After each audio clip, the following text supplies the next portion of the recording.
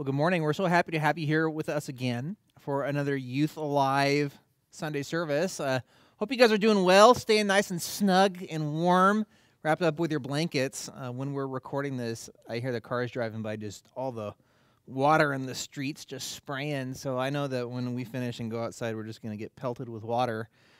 But believe it or not, this is my favorite weather because this is sweater weather. This is blanket weather. And this is another thing that people don't know about me. I love winter because the fashion. Oh, man, winter fashion is so fun. You can't dress up in the summer because, if you do that, you get too hot and you'd sweat and look gross. But in the winter, you can wear all the accessories and all the clothes you want. And, oh, man, don't get me started. I love it. So, anyway, that's neither here nor there. Let's go ahead with our worship this morning. And today's worship, we're going to be starting with our call to worship. Our call to worship this morning is out of Psalm 19. We're going to spend a lot of time in Psalm 19 today. But our call to worship starting this morning, starting in verse 1, it says, "The heavens declare the glory of God, and the sky above proclaims his handiwork. Day to day pours out speech, and night to night reveals knowledge. There is no speech, nor are there words whose voice is not heard. Their voice goes out through all the earth, and their words to the end of the world. In them he has set a tent for the sun, which comes out like a bridegroom leaving his chamber, and like a strong man runs its course with joy. Its rising, sorry about that. Its rising is from the end of the heavens, and its circuit to the end of them, and there is nothing hidden from its heat." Let's pray. Dear Father, thank you that your word tells us that you are obvious, that you are not hidden, but that you can be found. So much so can you be found that the whole creation cries out testimony to you, and there's not a single word in all of creation whose testimony man cannot hear. That's going to be a theme today that we're going to be talking about, Father, and I just pray that you can prepare our hearts to recognize creation testifies to you. Jesus says that if man will not praise you, the very rocks will cry out in praise. So, Father, help us to understand the need that we have for you and the reasonableness it is for us to believe in you. Father, help us to dedicate our life to you in a way that is worthy of our call. And, Father, we pray these things in Jesus' name. Amen. Well, let's go ahead and worship and praise together.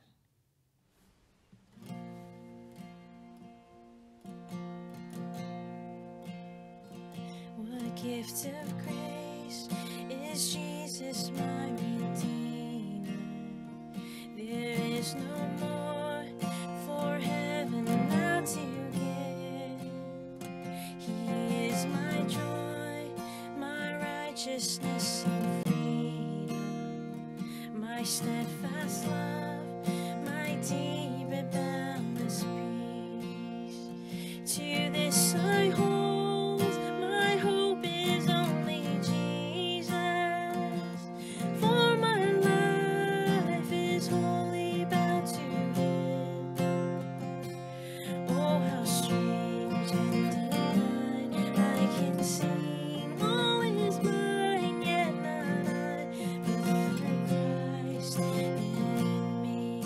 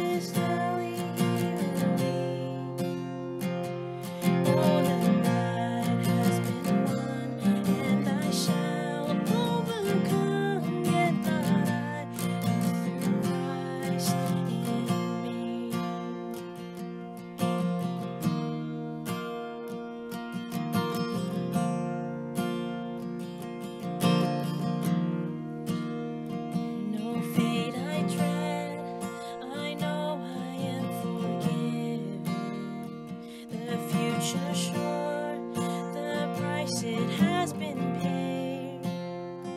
For Jesus bled and suffered for my pardon, and he was raised to overthrow the grave. To this I hold, my sin has been defeated. Jesus now and ever is my plea. Oh, the chains are released, I can see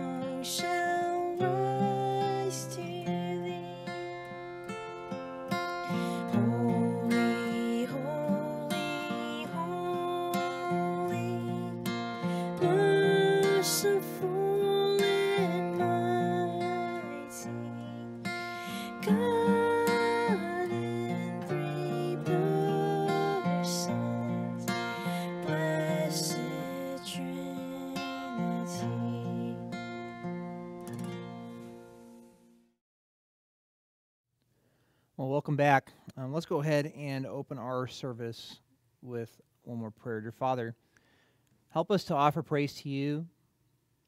Help it to be a praise that comes from our heart, that is genuine.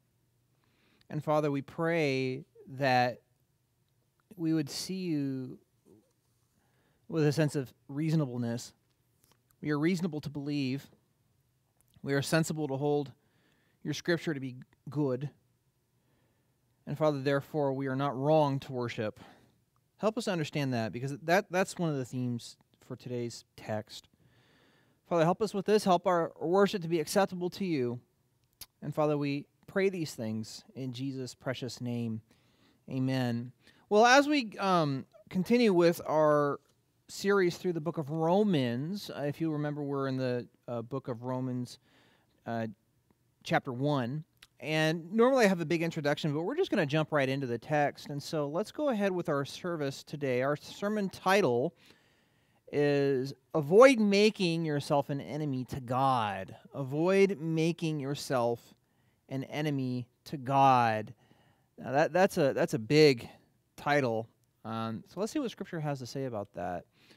Let's go ahead and read, starting in verse 18. It says, "For the wrath of God is revealed from heaven against all ungodliness and unrighteousness of men, who by their unrighteousness suppress the truth.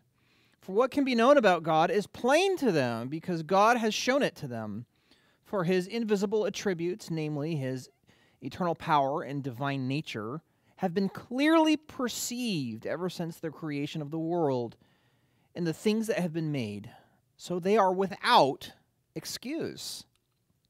For although they knew God, they did not honor him as God or give thanks to him, but they became futile in their thinking, and their foolish hearts were darkened. Claiming to be wise, they became fools and exchanged the glory of the immortal God for images resembling mortal man and birds and animals and creeping things."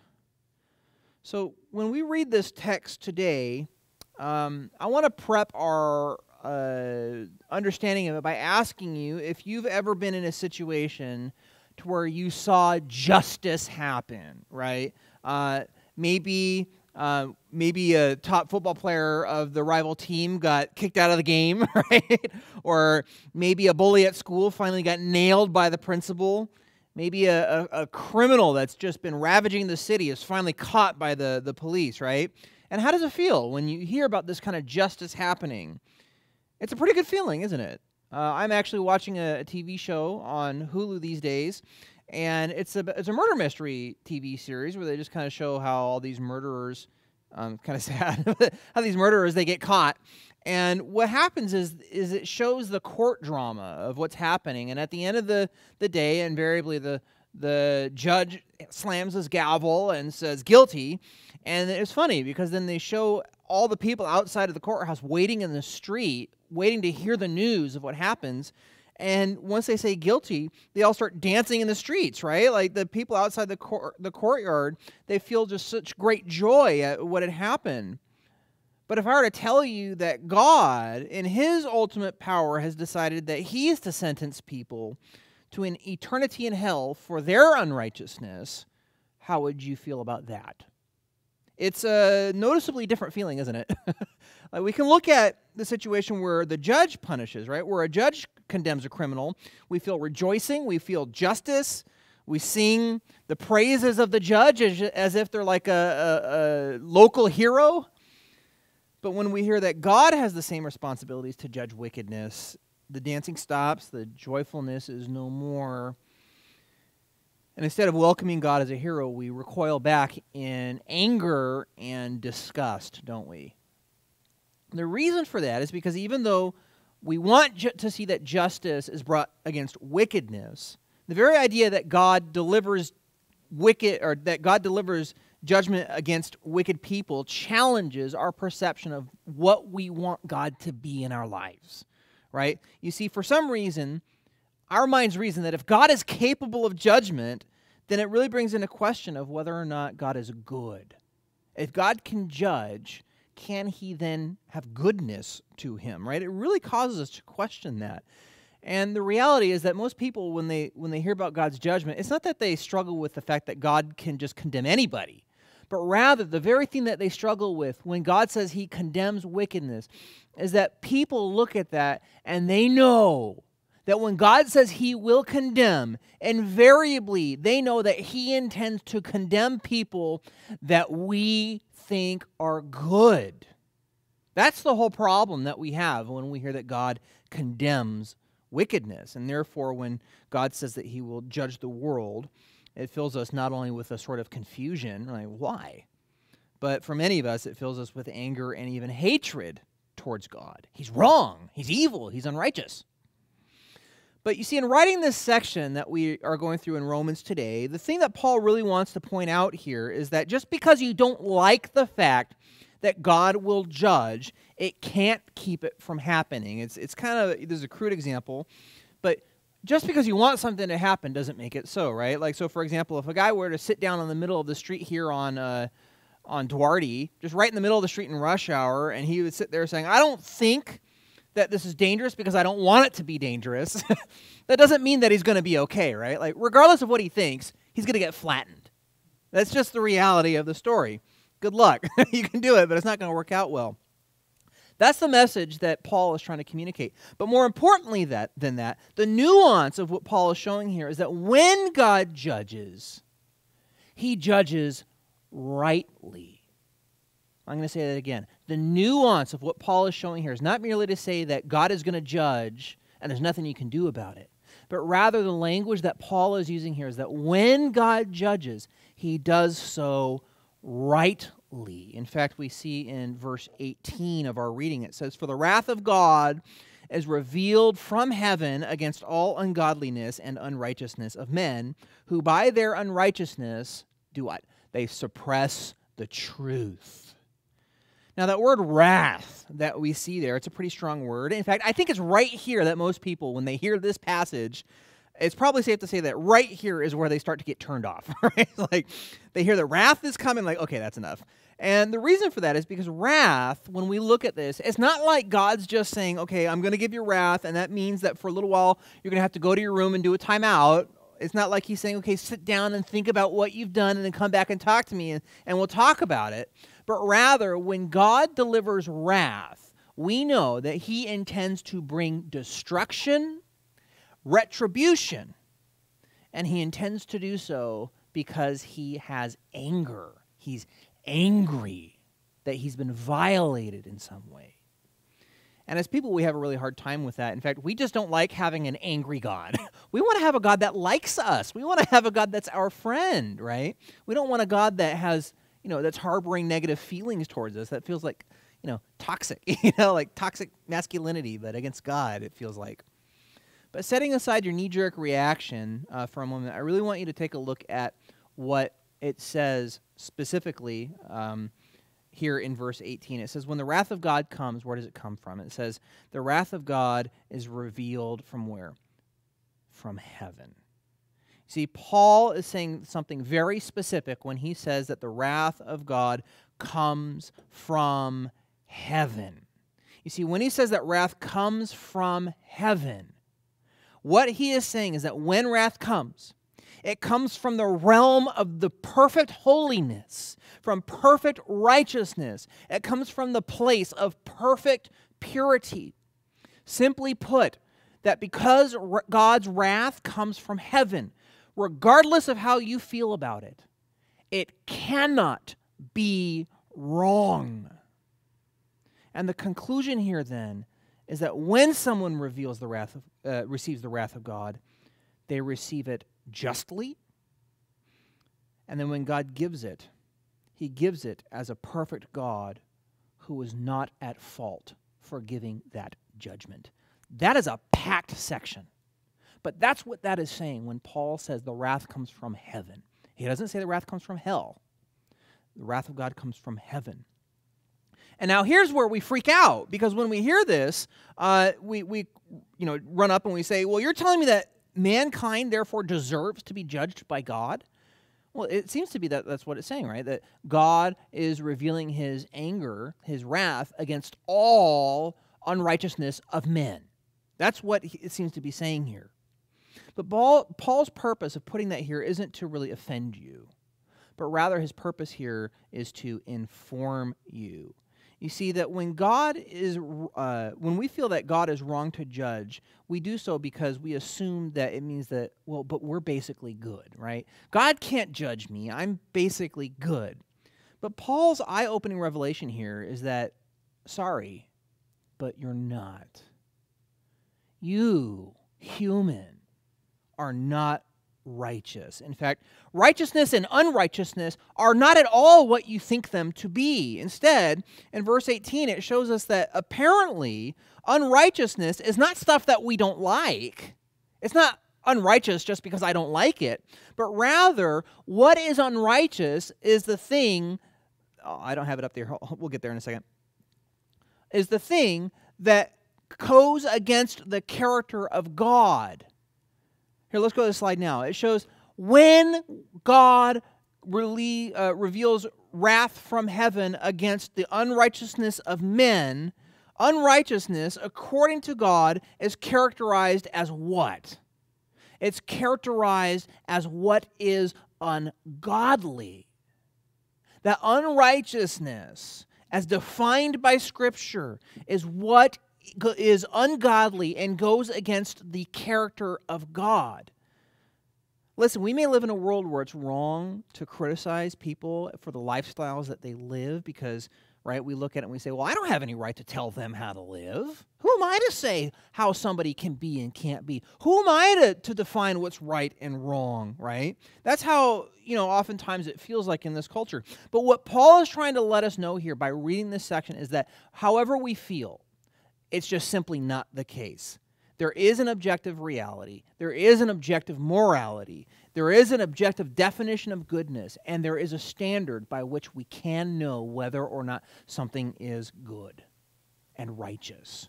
And that standard by which we can look at something and say this is good or not is by comparing it against the very character of God. We know if something is righteous or not, whether or not it aligns with the character of God. You see, this is a big thing that Paul wants us to know here when we read this section. When he says that God will judge, we assume that he does it out of a place of dominance and power, right? He's wrong. He just does it because he can, right? Kind of like a dictator, right? Where someone says, the one who has the power makes the rules. Actually, I have if you see on the screen here, those of you who saw Aladdin, you remember Jafar in the scene where he tries to dupe Aladdin into going and getting the lamp from the Cave of Wonders. You remember what he says here? He says, the golden rule, don't you? Whoever has the gold makes the rules, right? That's how we feel about God when he says that he judges. We look at him and say, well, he's just doing it because he can. If he didn't have power, I wouldn't be wrong. But just because he has power, that means that I'm wrong because he says I'm wrong, but really he's just a jerk. That's what it feels like. But Paul says that this is not how God operates. Rather, he tells us that God is defined to his very being by goodness so much that goodness itself is determined by whether or not God approves of it. That's how good God's character is. No, it's not God who is unrighteous, but rather it's man who is unrighteous, simply because humankind has a heart within him that does not want to go with the things of God. Humankind desires the things against God, and therefore they make themselves an enemy to him in their heart.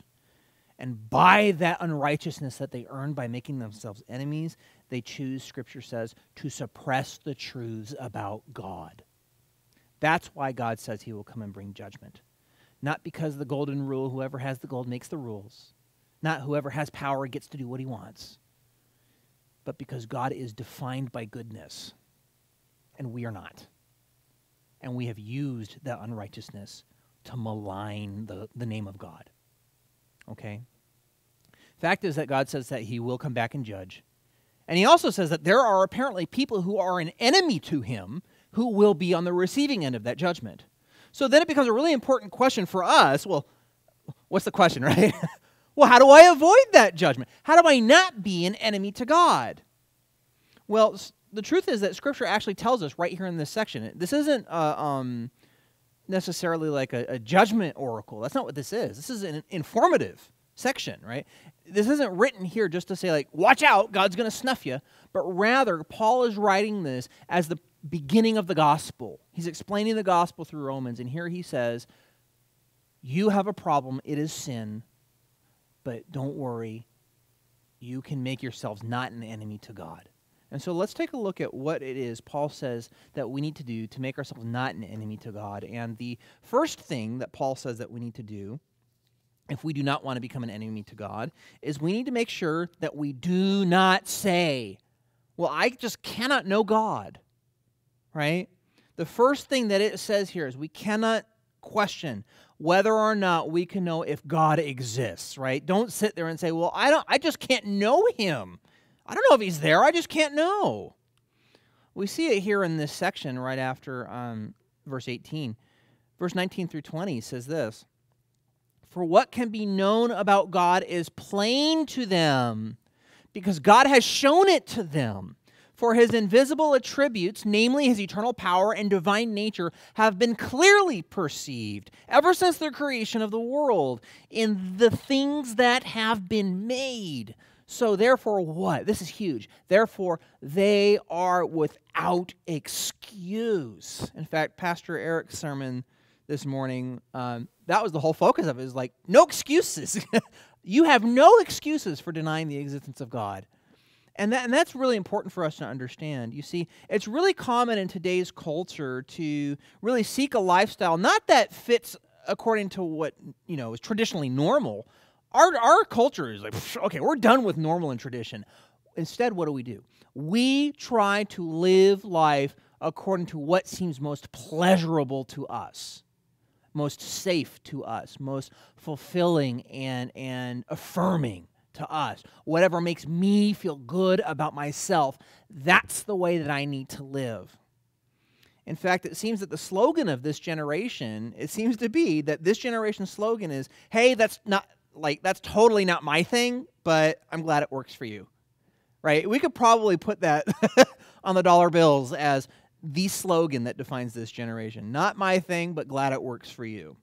In fact, so great is our desire to live the way that we want that it seems to be like the greatest crime of all time to tell a person that their lifestyle is sinful, right? You can't do that. They have a right to live life they want to live. And you are wrong to tell them that what they're doing is wrong. That's the level by which we have decided to live our lives here in today's culture. And to understand the reason of why it is like this, right? This isn't normal in history. People don't usually live this way. Usually they have traditions and they want to live strictly according to them. But the fact that we don't is really interesting. And in order to understand why we live like that, where we just say, hey, I live any way I want to, it takes a little bit of a history lesson, okay? This isn't all history, so don't tune out. But it's kind of interesting. Now, we all remember from school that back in 1776, the United States led a revolution against England and earned its independence, right? Right. I hope we're not losing anybody yet, right? You guys know that, right? In 1776, the United States led a revolution against England and earned its independence. But you see, little known is that on the other side of the world, around that exact time, another revolution was being fought. But it wasn't a revolution of politics, right? It wasn't a revolution of kingdoms, but rather it was a revolution of the way of thinking. It was a revolution of philosophy. You see, at that time, not everyone believed in God in the 18th century. There were atheists out there or agnostics, okay? Not everyone believed. But no one could, in their right mind, deny through argument that God existed. It's just that the arguments that for the existence of God were just too good. People can choose privately that I won't believe in him, but they couldn't go up and argue, hey, God doesn't exist, because the arguments that they could come up with against God were just so bad. The arguments for God were just too good, right? The world is too perfectly made. Our conscience is too strong. Life is too complex for any sane person to try to argue that God's just not there, right? And so it was for thousands of years, or 1,700 years, I guess I should say. But you see, in 1781, that all changed because a German man named Immanuel Kant, he decided that even though the world is complex, that alone cannot be proof of God. And he decided that knowledge of God cannot be had simply by reason and observation of the world alone. He determined that God had left his signature nowhere in creation, and therefore it was impossible to argue that God exists simply by saying, well, look at creation. He must exist because look at creation. Immanuel Kant said that that is not a good enough argument. And let me tell you, that was a bombshell in the scientific community of the day. Because people now looked at creation and said, his handiwork is not enough for me to reason that he is there. And then over the next 200 years, society quickly moved forward with this idea of relativism, that, you know what, if God's not there, then who can tell me what to do? And over the next 200 years, people just started to choose to live the life that said, you know what, since I can't know God exists, I can't know his will, therefore nothing is wrong for me to do. I can do anything. Dostoevsky, he said that if God doesn't exist, then all things are permissible. And that's the world that we live in today. We are the inheritors of that mindset, of that philosophy. But let me tell you that people who advocate that way of thinking where they say, you know, I just can't know if God exists, right? Or they say, who am I to say what's right or wrong? I can't know. I can't know that God's there to say what's right or wrong. People who do that, they might do that in an effort to sound wise, to sound smart, or to make themselves feel like they're enlightened and educated. But the reality is that Scripture says that people who do this do so because they have an absolute height of human unrighteousness within them. That's what this Scripture is saying. Why? Because at the very core of someone who says, I cannot know if God exists, is the attempt to suppress knowledge of God and to suppress his worthiness of devotion. That's where that comes from. That's what heart that comes from, Scripture says. And therefore, God says that the quickest way for us to make ourselves an enemy to him is to simply just say, it's not apparent that God is anywhere. I just simply can't know if he exists. In fact, let's put it this way.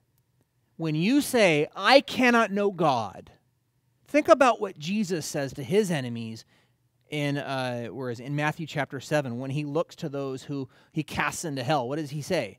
He says, well, then I don't know you, right? Away from me, I never knew you. For us to say that we do not know God is huge when it comes to how God interprets our feelings about him. The plain truth of the matter is that regardless of what Immanuel Kant wants you to think, what people in society want you to think, the reality is that saying, I cannot know if God exists is a wrong way of thinking. God can be known. In fact, not only can God be known, but Scripture says that he is known, that his existence is known. And so obvious and understandable is the knowledge of God that he's as understandable and as plain to see as the concept of gravity or even the concepts of hot and cold. That's what this Scripture is saying, and it's huge. Let's take a look at it again. It says in verse 19, for what can be known about God is what? Is plain to them. Why? Because God shoved it in their face. Because God showed it to them. They cannot say, I do not know, because God showed it to them. It is as obvious as gravity or hot and cold. Now, you might be sitting there thinking, well, what do you mean God is as obvious as gravity? Like, I throw a ball up in the air and God doesn't catch it, right? It falls down. Gravity's there. I can't make a conclusion that God's there by throwing a ball. Your argument's wrong, Jeff. And actually, I have a funny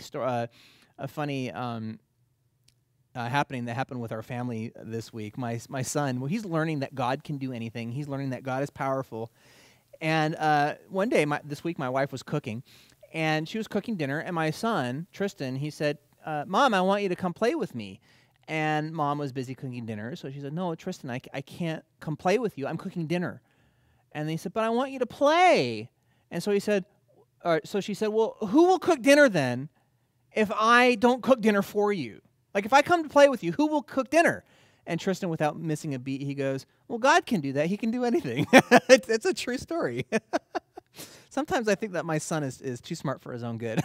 But anyway, that's not neither here nor there. The point of it is this, is that just by observing the world with our physical senses, we can come to the conclusion that God is just hard to see, right? We can't interact with him in a very similar way that we can interact with the rest of creation. And so therefore, we might be tempted to think that God is just hard to interpret, hard to see.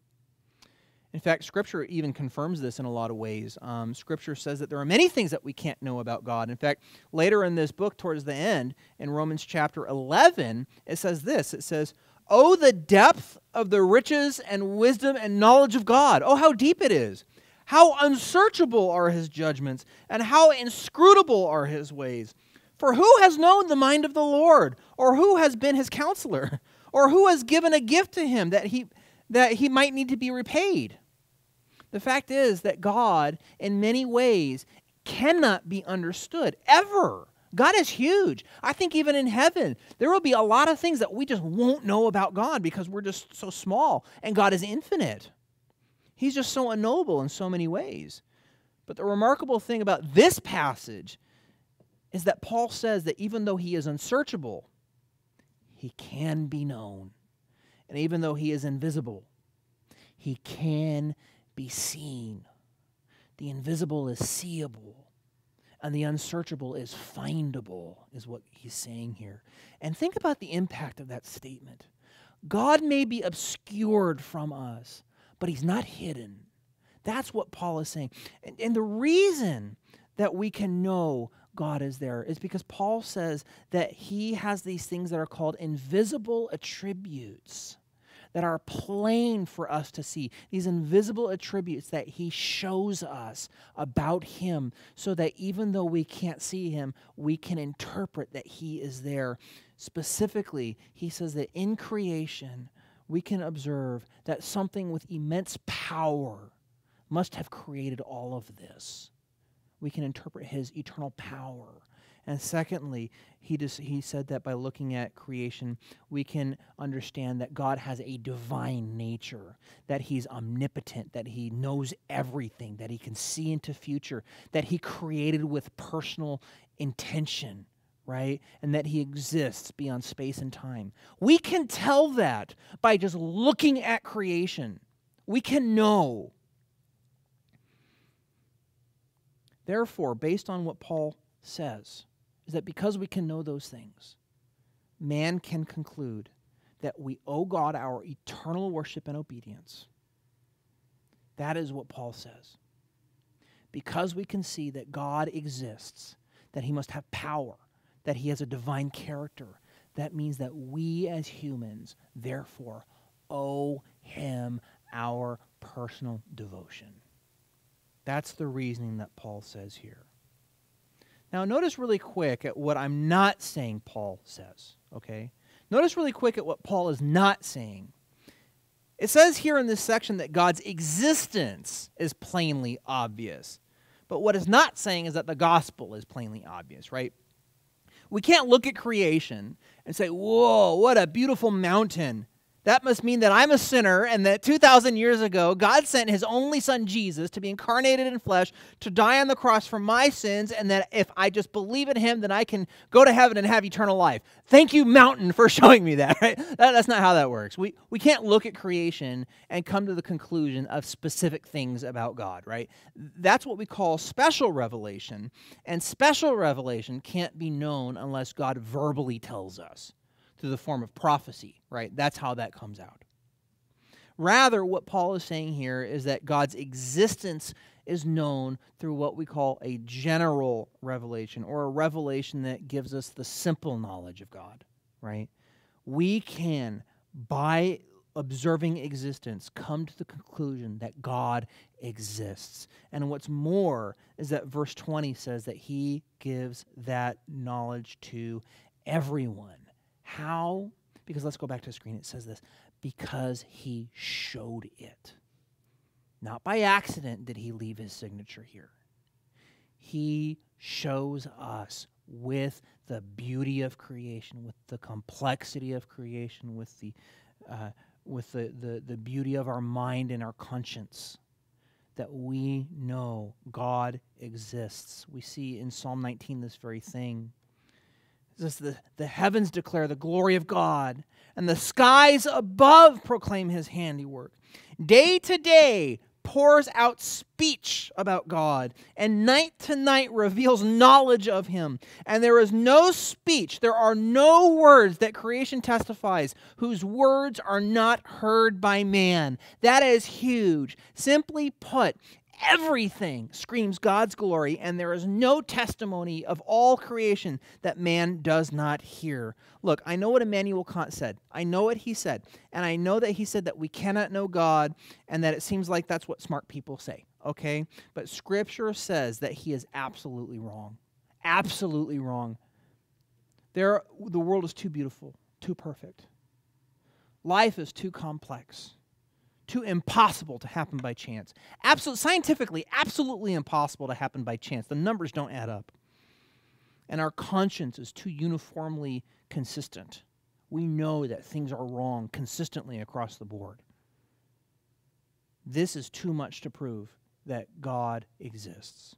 And therefore, if we do not worship God, Jesus even said that the rocks will cry out, right? Even if we don't worship, the rocks will proclaim his glory. We need to not say that we cannot know if God exists or not, because that makes us an enemy to him, because that's what he says to people when he casts them into judgment. I never knew you. Instead, when we look at creation, if we want to make sure that we are not making ourselves an enemy to God, we need to see his fingerprints on everything that he made. And we need to be able to say, this exists because God made it. That's what he says. How do we make sure that we do not become an enemy of God? Simple. Refuse to say, I cannot know God. You can. Second thing that we need to do. So the first thing is, do not say, I cannot know God. The second thing is actually kind of the next step, is that those who do the first thing then commit the second thing. So don't commit the crime, right, of saying, I cannot know if God exists or not. But the second thing that we need to avoid is this. Well, for those who deny God's existence, will naturally feel temptation to do this. But we must not say that I am worthy of defining what's right or wrong. We must avoid making ourselves an enemy of God by refusing to say, I am worthy of defining what's right and wrong. We see that in Romans chapter 1, verse 21 through 23. It says, for although they knew God, they did not honor him as God or give thanks to him, but instead they became futile in their thinking, and their foolish hearts were darkened. Claiming to be wise, they became fools, and they exchanged the glory of immortal God for images resembling mortal man and birds and animals and creeping things. You see, something interesting happens when mankind denies God and denies that they can have knowledge of him. They're left in a predicament. The predicament is simply this. They have nothing left to worship. They've cast that out and like, well, now what do we worship, right?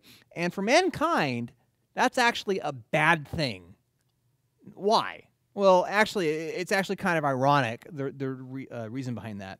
You see, mankind has such great desire to deny God's existence, but yet at the very core of their being, they actually need to worship something. It's actually just the way that God created us, right? We have to worship something. We were created to worship something. And if I don't have something to worship, then I'll make it up.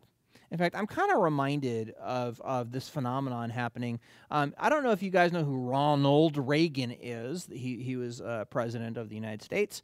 But he actually had a son, Ron Reagan. Ronald Reagan, as far as I know, was a very devoted believer.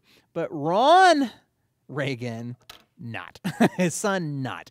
Ron Reagan is actually an atheist, and he's part of this group called the Freedom of Religion Foundation, and this organization is dedicated to stopping the spread of religion in the United States, and specifically, they do not want people who have faith to come into politics, right? They want atheists to stay in politics. They don't want religious people in politics. And he's so smug. What he does is he goes on TV, and he looks people in the face, and he goes, "Hi, I'm Ron Reagan, lifelong atheist, and not afraid of burning in hell." And I look at that and I think, this is funny, because this guy embodies what it's like to pursue a world without God with passion. And yet we look at, in all the discoveries of man, and all the discoveries of historians, and all the discoveries of philosophers and explorers, consistently, again, guys like Kierkegaard, a famous philosopher, they come to the conclusion that even though man wishes that he could be freed from God, at the same time, they find that man is what they call homo religiosus, right? Or inherently religious. Mankind is inherently and incurably religious. Even to the most hidden tribes in the jungles, they'll whack their way through the weeds, and they get there and they find the tribe, and they talk to them, and they find out even here they have found religion of some kind. Mankind is just incurably religious. And some would say, well, that's because man is just afraid of death. They invent religion because they're afraid of dying. But that's not what Scripture says. In fact, Scripture says something completely different. Instead, Scripture says that the reason that man is so religious is because when God made man, he created man in his own image. And then when he did so, he did as Ecclesiastes 3:11 says, he put eternity into man's heart, and yet so that he cannot find out what God has done from beginning to end. When God created man, he didn't put the knowledge of what God did or who he is. He only put the burning knowledge that God exists. And we see that. Even in the littlest of babies, they understand that things just don't appear out of nowhere. You ask them, how did the stars get there? And they say, because mommy put them there. Even they know something can't come from nothing. Even they know God exists somewhere because God planted that knowledge in our hearts. And so strong is our desire to worship that when we don't have God to worship, we just make stuff up. Well, I don't have God, so I'll just worship that.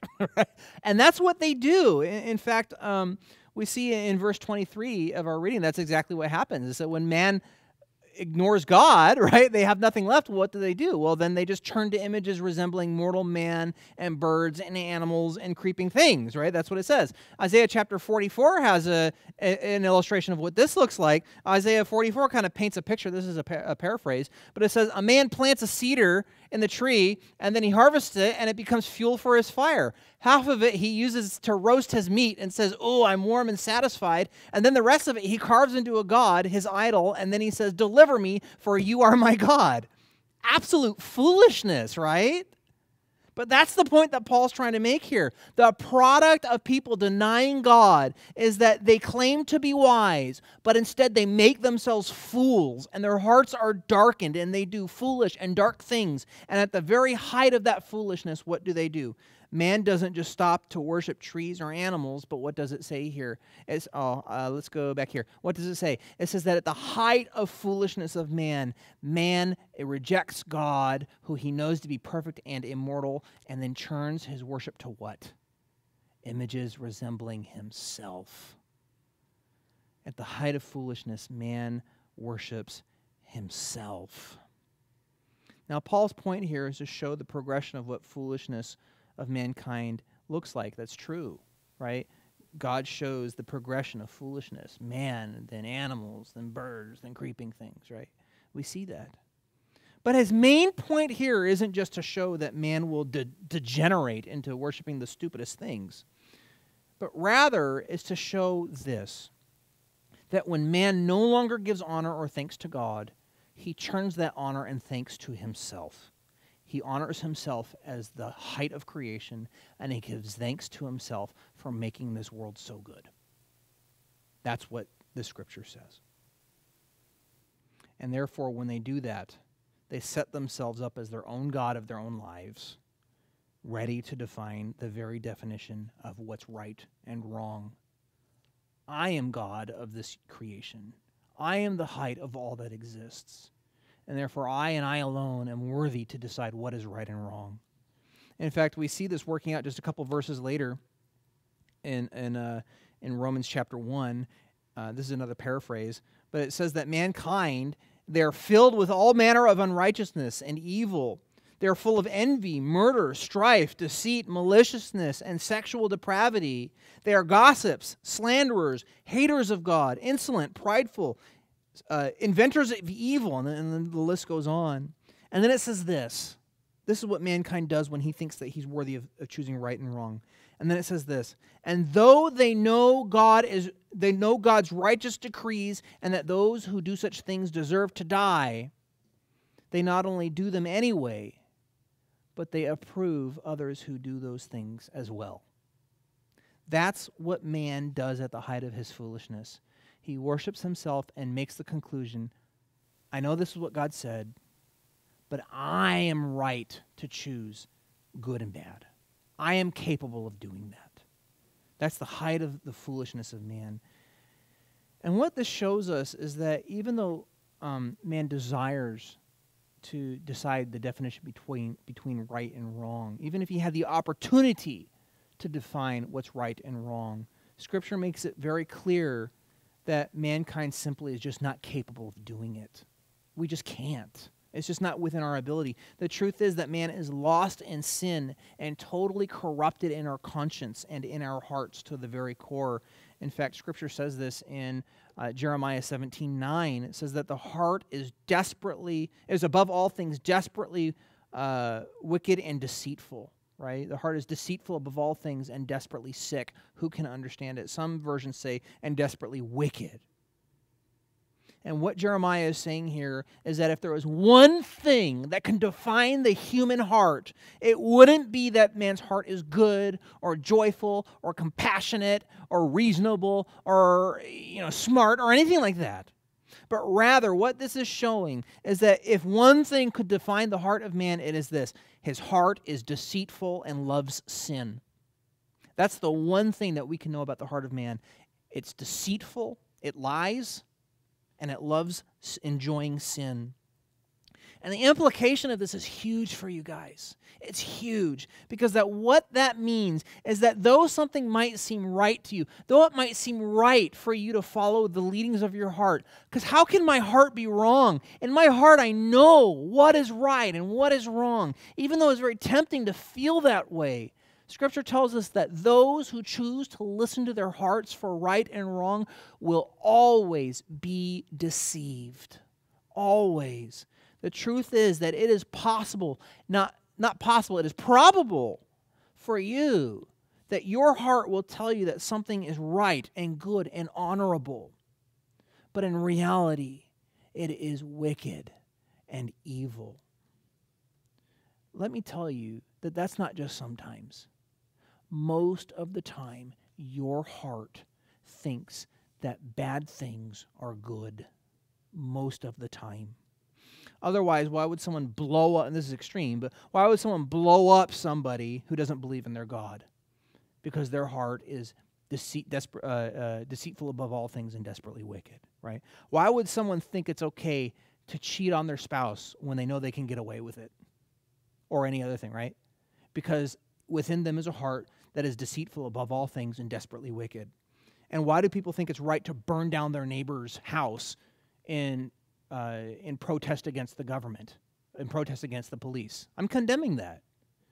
Why do people think it's okay for me to burn down a business in protest against the government, because those people have a heart that is deceitful above all things and desperately wicked. They think those things are right, and they're listening to their deceitful heart, and instead of doing what is right, they're loving what is evil.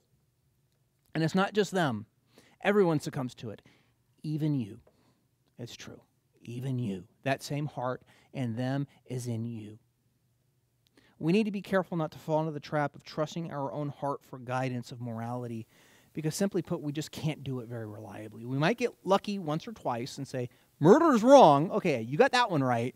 But yet you go out there thinking it's okay to hate entire groups of people, right? That's also, wrong, right?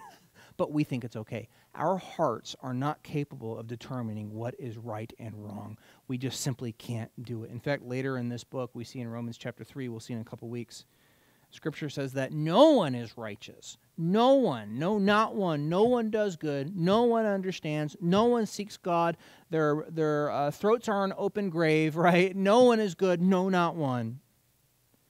Instead, what we need to do if we want to have any hope of wanting to do what's actually objectively right, the only hope that we have is to turn to the one thing that we know can be perfect, and that is the holy, perfect God and His Word, right?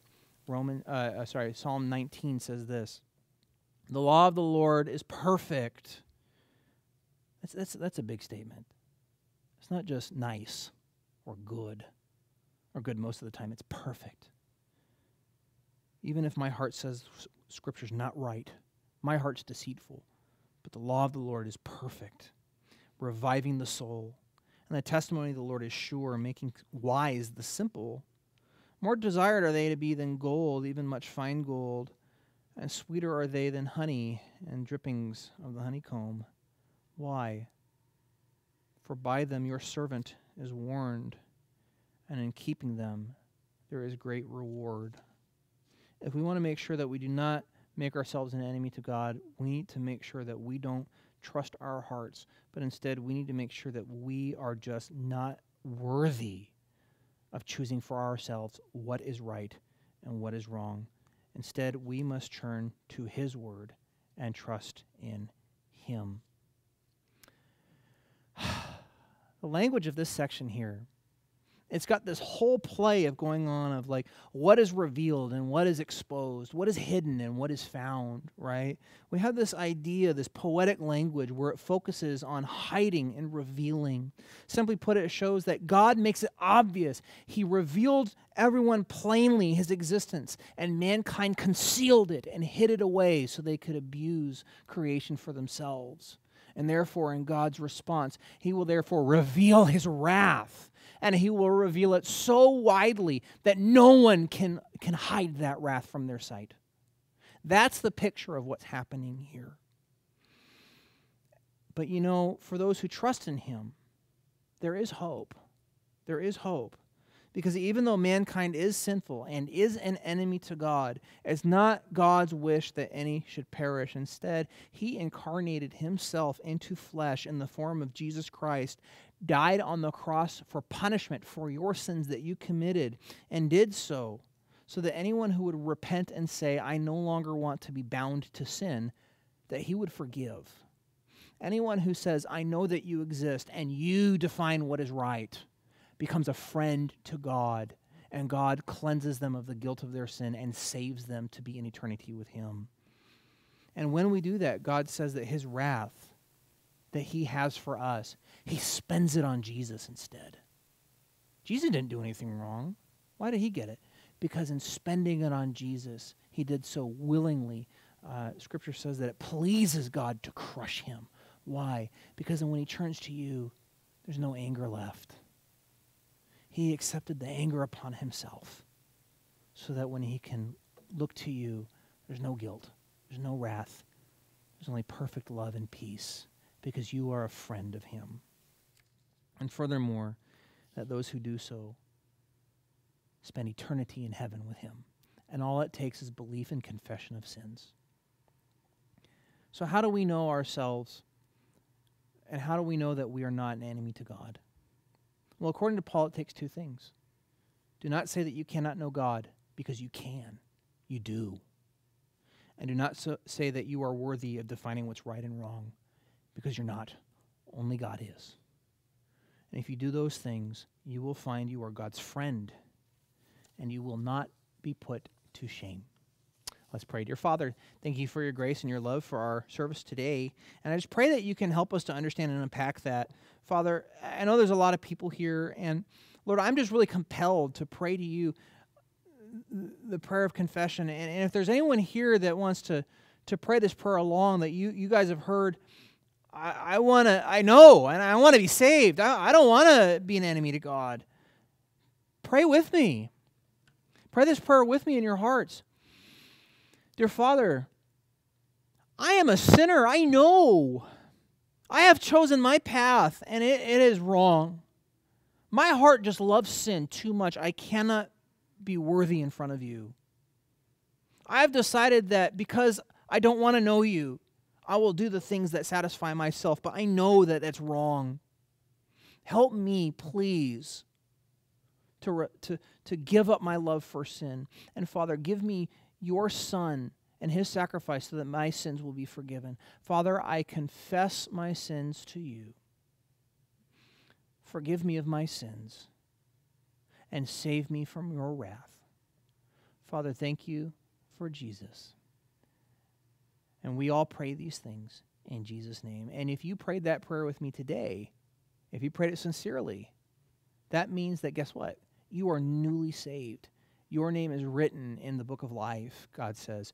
You have just given all of your sins to Jesus, and all of your sins have just been paid for.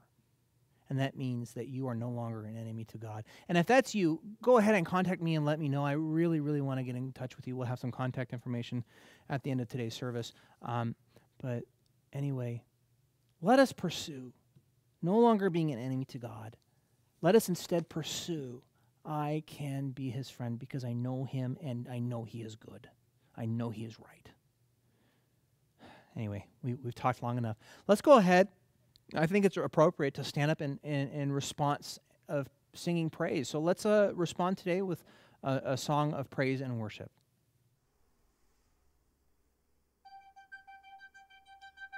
You stood before creation, eternity in your hand. You spoke the earth into motion, my soul now to stand. You stood before my failure and carried a cross for my shame. I still wait upon your shoulders, my soul now to stand. So what can I say? And what can I do? But offer this heart, oh God, completely to you. So I walk upon salvation, your spirit alive in me, my life to declare your promise, my soul now to stand. So what can I say? And what can I do? But offer this heart, oh God, completely to you. So I'll stand when arms are not limited in awe of the one who gave it all. I'll stand, my soul, Lord, to you surrendered. All I am is yours. I'll stand when arms are not limited in awe of the one who gave it all.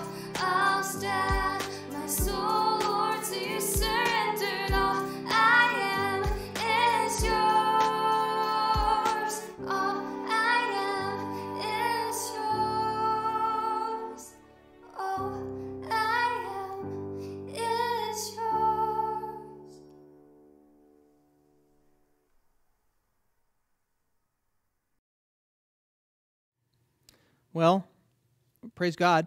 Let's go ahead and go to our announcements before we finish today. Now, the first announcement is, if you've been watching our services online, but you're not actually part of our youth program or part of our church, drop us a line. I'd really love to get in contact with you. I'm going to put the description and a link in the description to our contact form.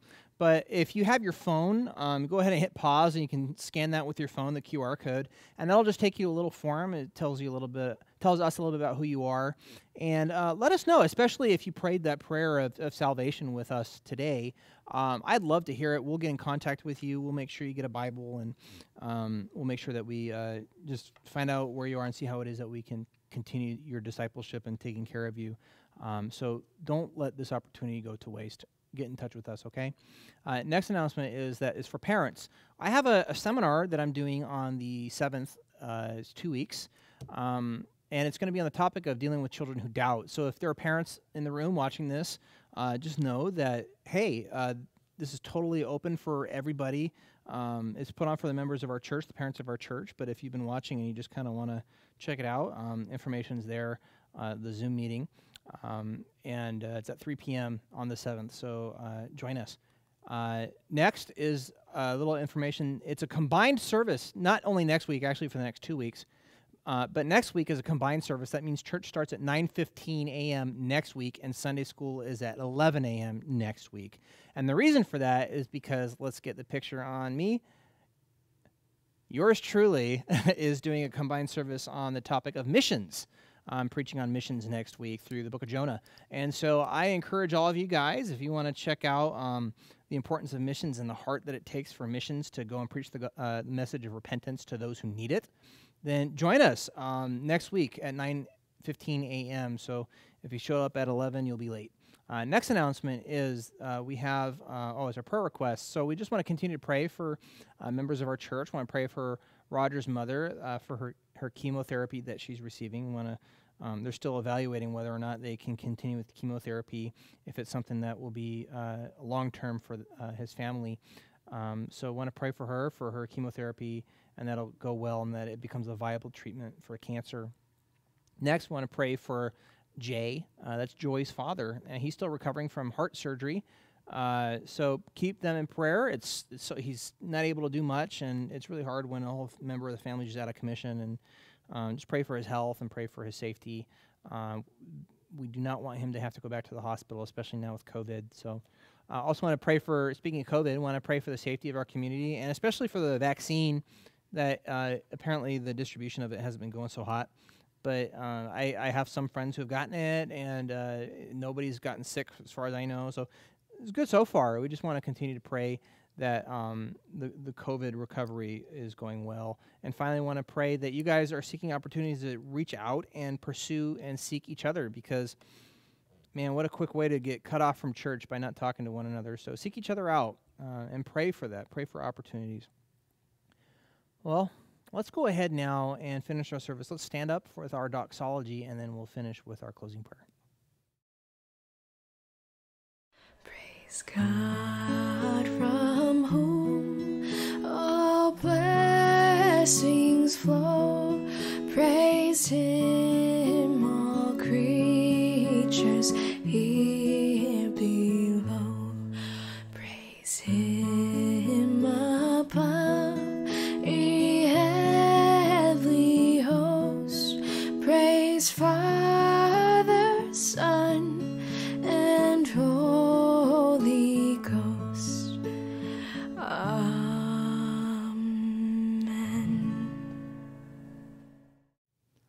Let's pray. Dear Father, thank you for your Son, where you have decided, you saw man in his situation, where you saw that man was in sin, and yet you proved your love for us, and that while we were sinners, Christ died for us. You proved your love in that while we were enemies of God, we might become heirs through your Son.